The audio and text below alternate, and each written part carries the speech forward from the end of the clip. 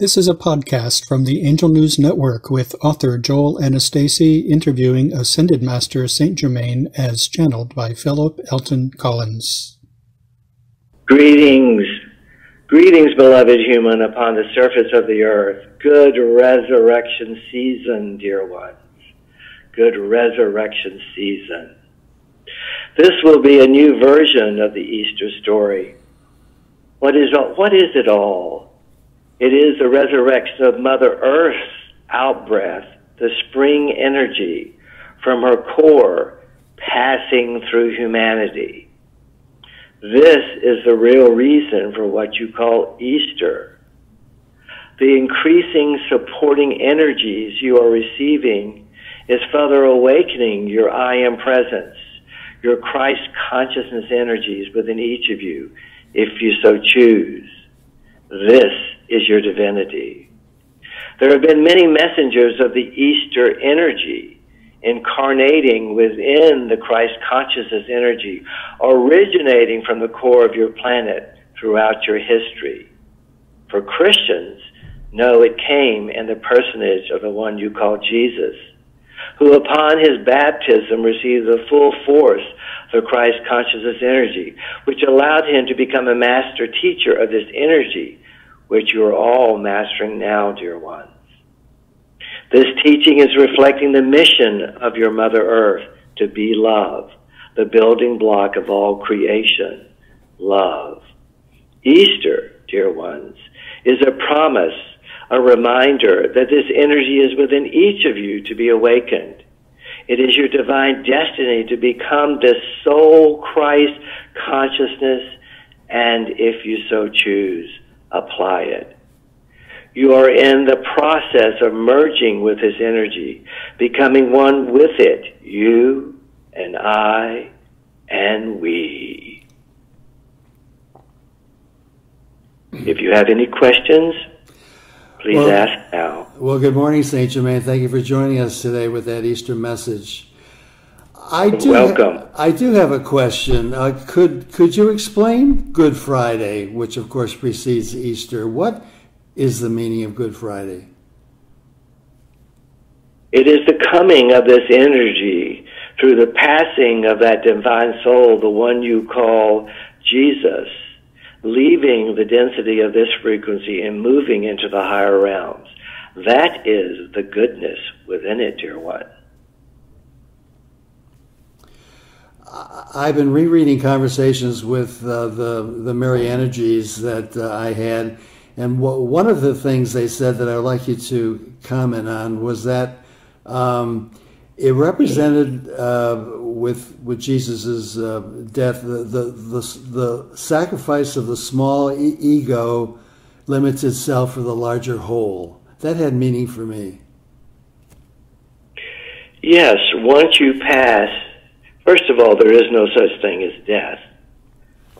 Right. So as he transitioned into his eternal spiritual formatting, of course, the passing of the ego, which would be within the 3D density, would take place.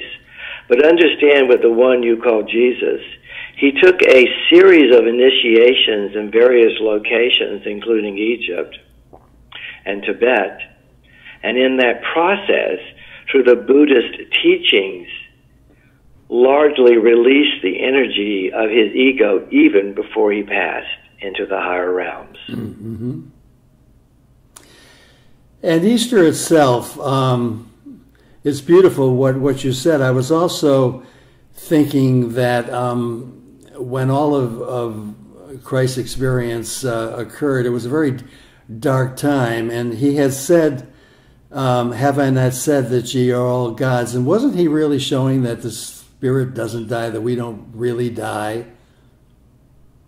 Yes, the true message is that you are the Christ consciousness, that you can do all the things with the application of the Christ consciousness. Yes. I've also, we've been so aware. We've been through a difficult 4 years where we had a president who many of us felt was a threat to our democracy, and we have a new administration now that seems to be appealing to the best of us, as opposed to a president before who appealed to the worst of us that kept us separated. As I've been thinking of this Easter and the opening to the love that Easter represents, that somehow it might be also a reflection of our new administration. Would you have any observations about that? Yes, he is a messenger of that love. He is a sacred father energy.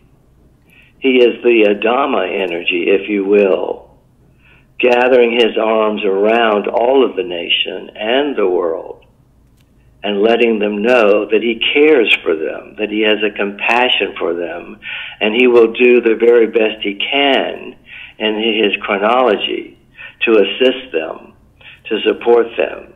He has been waiting many decades to be able to be this, and through the losses and the gains of this incarnational cycle and the release of some karmic debt, he has become the full embodiment and expression of his soul plan, his purpose to love and support people in being here. Yes. Over the past several years, we have focused on the high vibration energies coming in to support mankind's ascension, and I was wondering if there are any particularly powerful energies coming in during this time of Easter.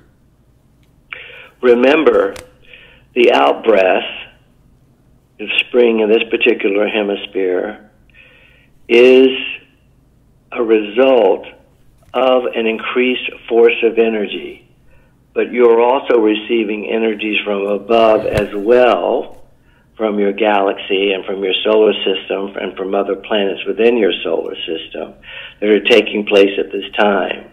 Remember, the spring is the out-breath, the fall and winter, the in-breath, which builds the planet to its strongest core base during the winter.